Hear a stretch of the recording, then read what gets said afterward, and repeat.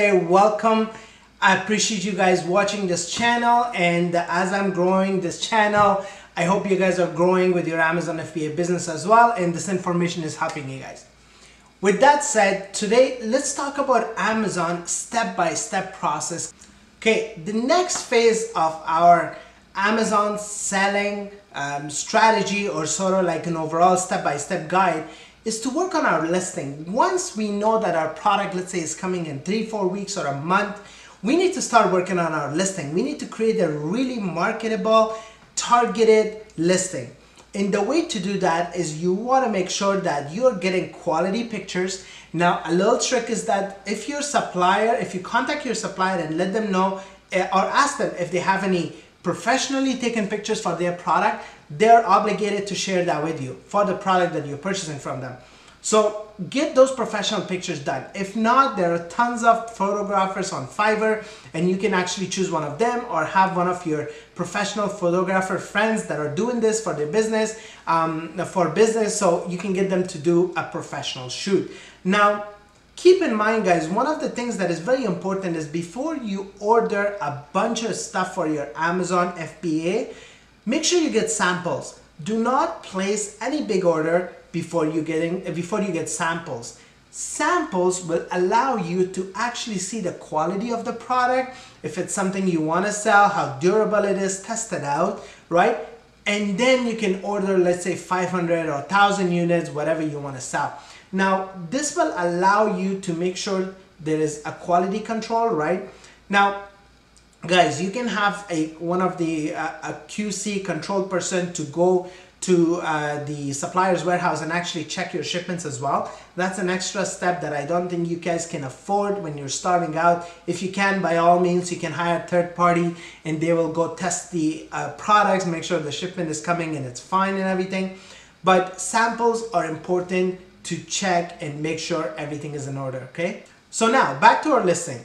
Now that you've done a really good job with your photographs, you have to make sure you have a compelling title that describes the product and also is very technical based on what the product should be described. So you can get that if you go on Amazon and you see your competitors, you can see how they've categorized or they've titled their products, and the descriptions and the bullet points have to explain everything that you think the buyer will have questions about. Because if they have any questions about your product, they're not gonna ask you, hey, can you explain this to me? They will move on to the next product. That's just the nature of things. So you want to make sure that it is self-explanatory, that it is dummied down, and yeah, it's marketable. Also, the kind of words that we want to use in our listing, so whether it's phrases, specific words, whatever, we want to make sure it's search engine optimized, meaning that it's searchable, just like you do anything with Google or YouTube or whatever, right? You want to make sure you do research for words that are people searching for, right? Because that's how they'll find your product, by those keywords.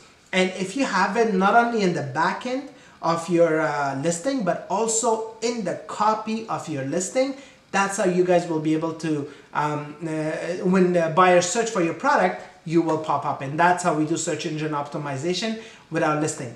And one way to do is, as I've shown you guys, is through merchant words, and you can find the specific words that are mostly searched for that specific category or product, right? So it's very easy, guys. I've done a ton of videos on this stuff, so make sure you check out the channel and really familiarize yourself on how to do this.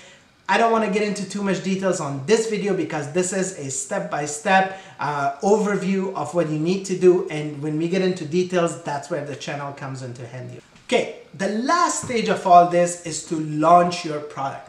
Now, once we've launched, this is the fun stuff, guys. Our main goal is to put our product on page 1. Make sure that it is searched for, make sure that people are buying it, and make sure that we're building sales velocity. And one of the steps that I've done in the previous video is to get your sales reviews. Social proof is a real thing, guys. Like I've said, that when people see that this product is being bought and people are leaving reviews, they trust it. If they see a product with no reviews, they're not going to trust it, and they're not going to purchase it. So in order for you to build your social proof and build your sales velocity, you need to get reviews from people. So one of the ways that I've shown you guys is to contact people in your Facebook groups, people who you feel comfortable, groups that you've shared things with. You're not just asking, you're sharing. Say, hey, can you leave me a review? Now, you can do two ways, verified reviews or just regular reviews, right? Unverified reviews. Verified reviews are basically people who've purchased your product and now they're leaving you a review. Unverified reviews, people who have not purchased your product and they're leaving a review. You want to make sure you have a good balance of both. Like the more verified you have, of course, it's much better, but you can get a few unverified reviews too, to have at least 10 reviews. Why 10, guys? That number is important. When you have 9 reviews, in people's mind, in the subconscious, they're like, okay, it's a single digit review.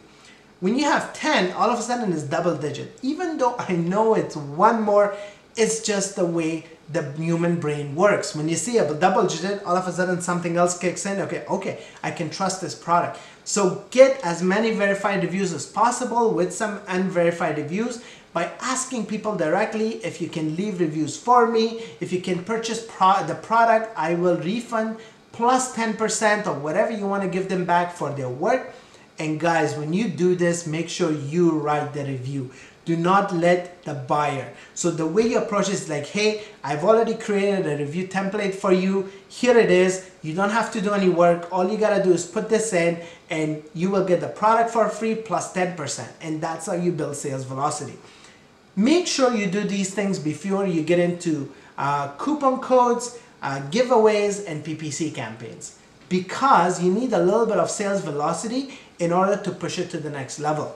So that's why we always make sure we have social proof, because once you start doing giveaways and the sales really start to rack up, you want to have enough social proof so that the algorithm, Amazon's algorithm, really detects that, okay, this guy is a consistent seller.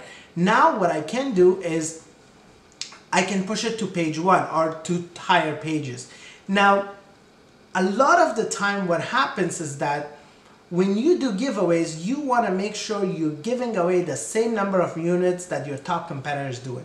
Now, I don't want to be unreasonable. If your top competitor is doing hundreds of units a day, that's just impossible. That's just going to eat through your entire inventory. But if they do 10, 20 sales a day, you want to make sure you do that for 3 to 7 days to build sales velocity.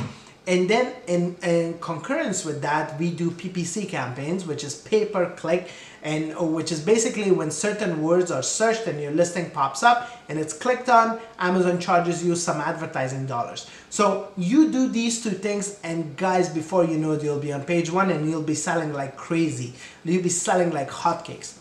So just want to make sure I didn't miss anything. Yeah, so that's basically everything in a nutshell, step-by-step guide, and I hope this helped you guys really feel a little more comfortable. I know it's a lot of detail, guys, and that's what this channel is about, to break it down so you guys can go point by point, step by step. And imagine, guys, like, you're not doing this all in one shot. You're doing this day by day, step by step, so don't feel overwhelmed.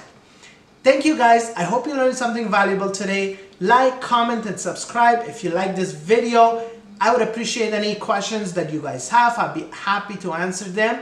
And that's it, guys. I'll see you guys on Friday, and we're gonna do a practical product research technique, and I want to show you guys more of my tricks because I know how important product research is to everybody. Thanks again. Have a wonderful day, and I'll see you guys then. Bye.